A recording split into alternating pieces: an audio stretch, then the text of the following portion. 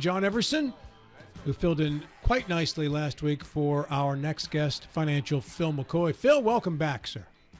Thank you, guys. How is everybody doing? We're all swell. We're joined by the Admiral, Bill Stubblefield, and New York Times bestselling author John Gilstrap on the program today. And I should tell our audience that this program is replayed each weekday between 4 and 6 in the afternoon on the radio. TV, there's been replays going on for a long time, but we are now replaying the show on the radio, too. So, Phil, you are heard twice as much as you used to be heard.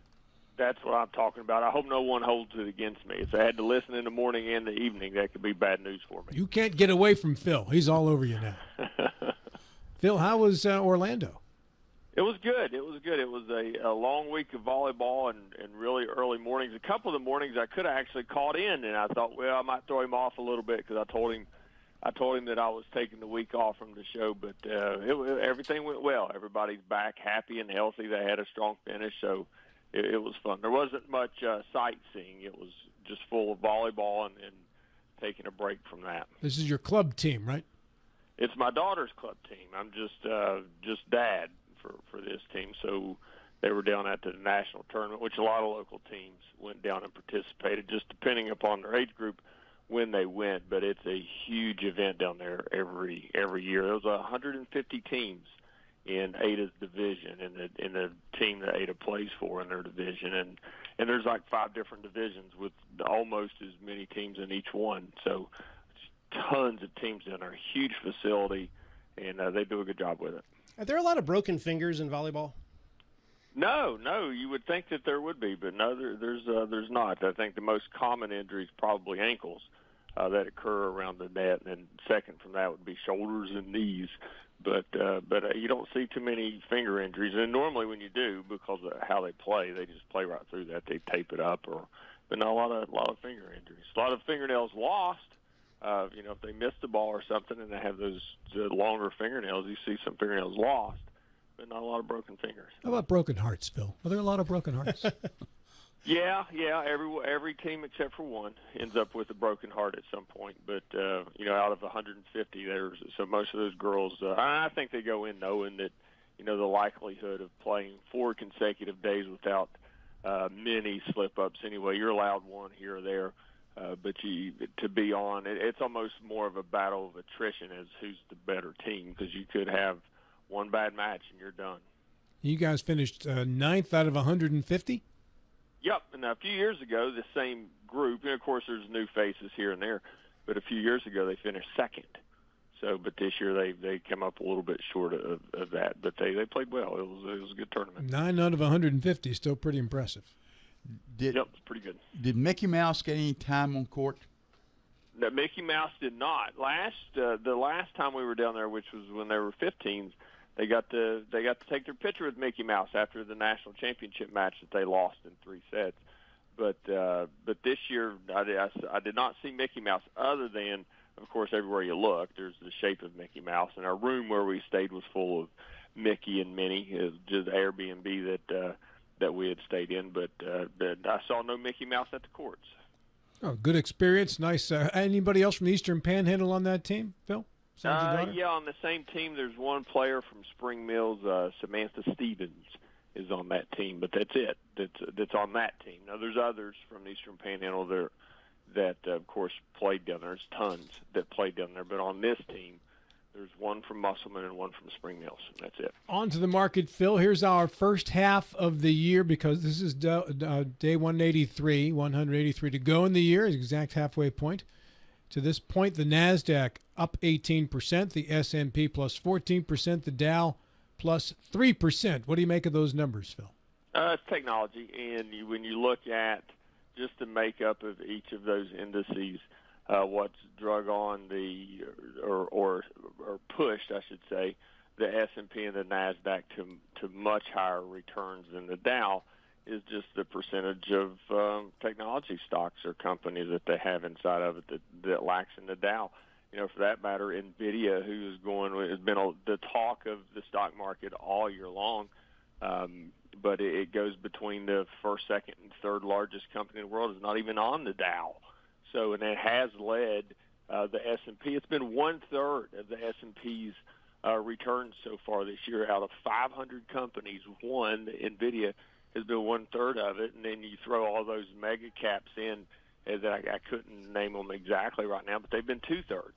So technology has drug us along. And as we kind of mentioned this morning, one thing that I find really, really pleasing anyway, if you would have given me the narrative, we've talked about rates and rate cuts and inflation and when the Federal Reserve may begin to cut rates and that being the catalyst, and it still is. It's still really, really important.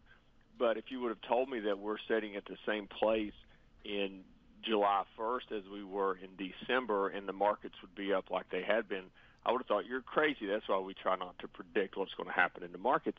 But our markets have been pushed along by those technology companies. So hopefully, and I'm sure they have, that they've found their way into your portfolio. Even if you didn't do it directly, they're probably being held in exchange-traded funds or mutual funds, and you prospered because of it. So, but those companies have kept our markets afloat and done really well. You know, the S&P in particular and NASDAQ done really well so far the first half of the year. Now, Phil, you know the name Roaring Kitty, and it was reported on the CNBC.com site that Roaring Kitty took a 20% stake in Chewy, symbol CHWY, and I should say a 6.6% stake in Chewy. Chewy stock went up 20%. I think it's still up 11% in pre-market trading today. That's Keith Gill. He bought 9 million shares. He was the guy behind the GameStop run a couple years ago. Yeah, and it's there's a lot of debate upon what this guy's done, whether or not it's moral or not. But I don't have a problem with it. Now, having said that, while I don't have a problem with it, I'm also not buying what he buys. I'm not going to hear that Roaring Kitty has purchased a certain stock or so much in a stock, and it caused me to take a second glance at it because we've seen those, GameStop and I think AMC back in the day, where they've had those huge pops and bursts of gains, and then they lose it all within a couple of weeks as soon as he divests of it. But I have no issue with what he's done. He's manipulated in a legal way the stock market the same way that hedge funds do a lot of times. So, but having said that, it's not as if Warren Buffett or Kathy Wood or Jamie Dimon is coming out and making or Elon Musk is making huge purchases in something and it's causing us to do the same thing or take a second look at something. And by no way do we do that. But I have to give the guy credit. He's made a lot of money over the years with his Reddit following. We have a lot of reports that are out this week, Phil, and a lot of that information is the kind of stuff that factors into how people read the economy and maybe even adjust rates. Anything you'd like to bring to our attention for this week? The June jobs report that comes out on Friday, and there's a few things that come through the week, but mainly the June jobs report that comes out on Friday. And what we're expecting to see is some slowdown from May. So just not a complete halt. We want to see a cooling labor market, not a cold labor market. And what is expected, I think, is we added 188,000 jobs or something to that effect. But what we would like to see with that number is a cooling labor market, which would lead us to believe that inflation would further cool down. And if that's the case, and what we've been talking about for so long is the Federal Reserve finally begin the rate-cutting process, that would be good for our overall markets and the bond market. Let's not forget the bond market. We don't talk enough about it. But it would also be good on the bond side of things. Remember, in a falling rate environment, existing bonds will do well simply because they're more attractive due to the higher rates that they're paying. So that's an important part of our portfolios that we rarely talk about. So I've been trying of late to make it a topic of conversation, even though they are boring. There's not a lot of speculation and so forth in bonds, but they do make up a significant portion of a lot of investors' portfolios. But we have to keep in mind also that our stock market or equity markets will do well on the perception that rates are going to come down, not when they actually come down, but the perception. That's something that we can kind of predict, or we'll make assumptions of when that will happen. Look back at December when there was an assumption that there was going to be rate cuts in March, and our markets did extremely well in December. Now, it turns out that they didn't cut rates in March as expected because inflation didn't do what they had expected it to do, and that's where those NVIDIAs and the Microsofts and so forth kind of lifted us up and enabled us to have such a good first half of the year. But that is what we're looking forward to, is if we can see a cooling labor market, not a cold one, a cooling labor market, that should boost our markets a little bit if that happens. Did you have a question, Bill? You're inching at your microphone. But I did not want to interrupt you and Nope. you and Phil. You go right ahead, sir. Phil, looking at some of the sectors, and of course you mentioned technology and communication did very well, but I was struck by the fact that energy did not do very well, nor did healthcare during the first half of the year. Yeah, not many things did do well. When you look at the major sectors within the S&P, not many of them did do well. Just the two that you had mentioned had done extremely well, and some of that is mixed in with falling oil prices from start to finish anyway. I mean, I know it goes up and down, but I think falling oil prices have from January 1st until now, and healthcare as well, which has got a lot of things tied into it. Now, healthcare is a different beast when you look at and try to predict how that sector will perform. I'll take us back to COVID, which I do far too often, but back to COVID when everyone was buying Moderna and Pfizer, and they thought that it was going to explode, and it really didn't. It boosted a little bit later, but not as it was going on. But those were the only two, and it's kind of just regurgitating what we had said earlier, with the overall markets being top-heavy and with those technology and the communications that have pulled everything along with it. I wasn't really surprised at all, simply because I look at it each and every day. But the technology, it is a very top-heavy market right now. What they're looking for is if rates do come down, a broadening of that, so some of the other sectors could do well too. So we used to call that rotation. Back in 2021, we'd say, hey, we're going to rotate out of growth companies and into value, and that's another way of saying where the NASDAQ would slow down and the Dow would do better. But we haven't seen that yet. That is, some experts think that will happen the second half of the year, assuming the economy continues to cool. What about financials? That's a sector we don't talk as much about. No, and I don't think financials did all that well in the first half. I'd have to go back and check. They did not. But in the first half of the year, I didn't think that they would. But that would again be with what we're looking at with rates and slowing credit and their ability to earn money simply because of credit slowing down. But again, if rates begin to cut, what's that going to do but encourage us to go out and borrow more money, and that's when those financials could pick up. I actually heard that the stock for Ameriprise Financial was doing pretty well, Phil. Must be from all that good advice you folks are giving people. Well, Ameriprise does have a good name. It is the number one financial planning firm. That doesn't mean we have the most assets, but rated the financial planning firm in the country. So we're proud of that as always. There's there's kind of a political tsunami last week in the debate. Did that have any ripple effect or immediate effect on the markets from what you could see? Not yet, and we like to say, and sometimes we kind of say it and wink, but the political realm doesn't really have that much impact on the overall markets. In the long run, in the short term, it certainly does. And I know, even though I was out of town, I watched a little bit of the debate. And what I can tell, and this isn't a political or me leaning one way or the other, but what I do know is that one of the candidates did not do very well at all, and there's a lot of fear whether or not he's even a viable candidate anymore. But what it could do is sector-wise. We just talked some about sectors, and, you look at natural resources maybe versus green energy. I always use that as an example.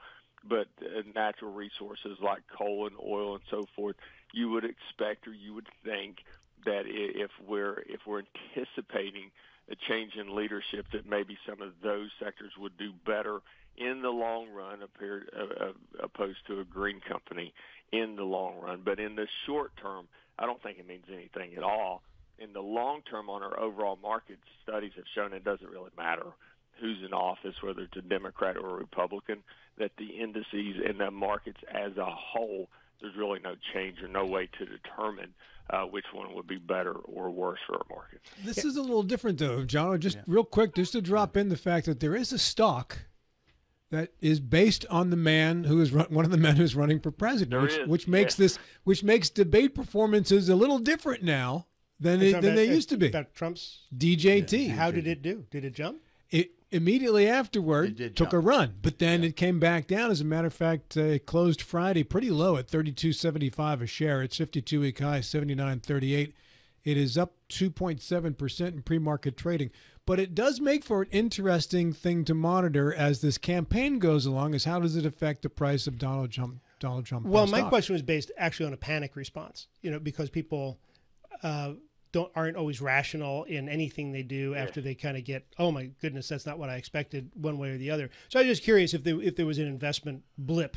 Not that it's and last week, because I have to admit I had to do some catching up. Like I said, we were neck deep in volleyball and chasing people around and trying to get to the facility at a certain time and so forth. So my attention to the markets, although when I got an opportunity, I would look to see how everything was doing, was amazingly flat last week, I kind of piqued my attention some as well.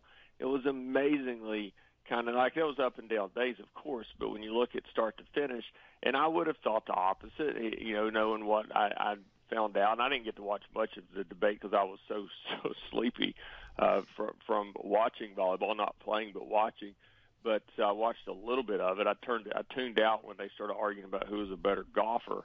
But that's kind of when I left it. But I would have thought that some sectors would have done better based off of the results of that debate. But maybe after the Democratic convention to see if they name someone else, if they actually replace him. But that's far beyond what I do here, is whether to guess at whether or not that will happen. But maybe you will see at some point then some change in some of these sectors, especially on the energy front, the different types of energy that may do well or poorly based off who we think is going to win. Now, you remember in 2016 when Trump won, the market tanked. That was amazing. Yeah. It was amazing. For about 6 hours. By the end of, and it was scary. I was scared too because I was sitting up watching it, and I'll never forget that. And then by the end of the following day, I think our markets were green. Yes. And it blew my mind. It absolutely blew my mind, and that is that knee-jerk reaction that John had just talked about. And overnight trading, it was terrible, 6, 7, 8% to the negative, but by the end of the next day, it was positive. I thought that was amazing, and a tutorial on how not to panic, because what we think will happen most of the time doesn't come to fruition. Well, let's carry that to the international market. What if we thought we had a tsunami with the debate last Thursday?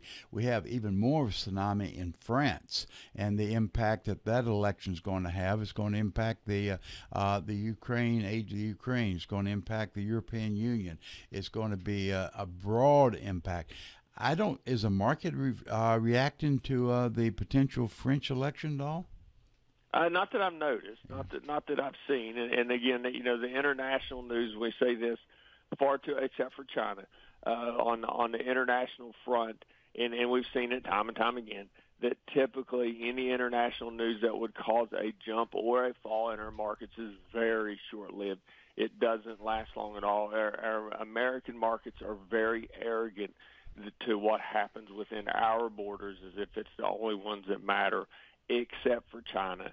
And and I'll add on to a little bit onto those to the debate and the perception that the odds that the Republicans would win the presidential election has gone up significantly from what I have read anyway.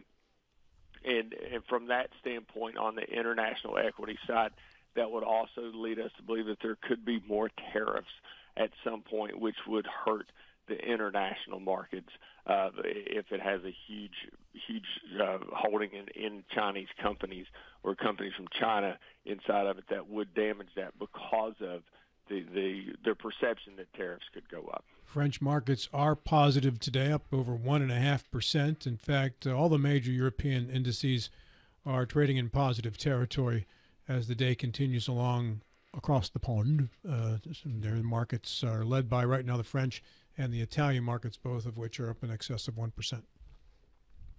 Phil, We have debated all year long whether or not there will be interest rate cuts and how many. First it was how many, and now it's if any.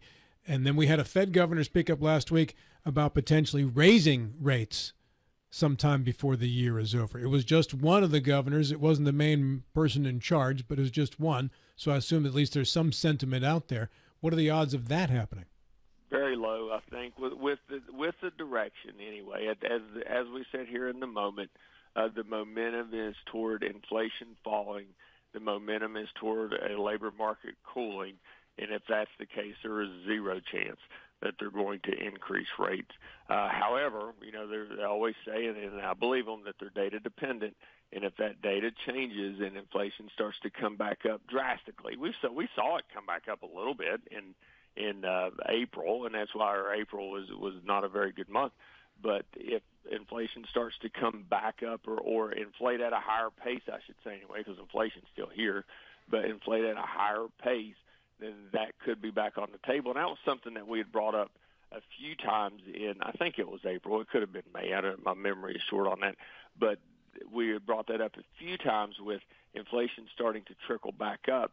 Would that cause them to start to say, hey, rate increases are back on the table? And I think that had been shut off by Jerome Powell in one of his speeches that no, right now they are not discussing rate increases, and our market took a jump for that. But if inflation starts to come back up or rise at a higher rate and the labor market it starts to tighten again and wages start to jump back up again, then if that were back on the table, that would be bad for the market. So we can see a repeat of the bad month that we had this year. And it was a bad month. And don't hold me to it, but I think it was April. I should remember that since it was only 3 months ago, but I think it was April that was the bad month. I assume by monitoring CD rates, what the mood is out there for interest rate hikes or cuts. And forever, the longer you tied up the money, the better the rate that they gave you. But as of the last year or so, the longer you tie up the money, the worse the rate they give you.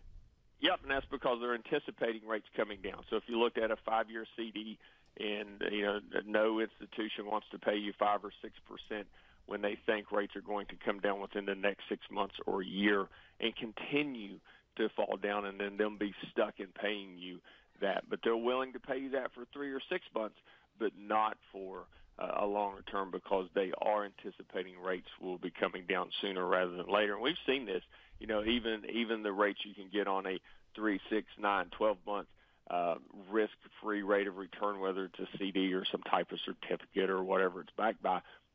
But we have seen those slowly fall, just because of the anticipation that rates will come down sooner rather than later. So if you look right now, I think the best rates you can get are probably around a 6-month risk-free rate of return, and that's going to get cut by almost a full percent in some cases if you go out to a year, because they think rates are coming down. So Capital One, their sweet spot is 12 months. They're still doing 5% at 12 months. And then at 18, you can get something in the 4s. And then the longer you go out, the more it drops into the 3s.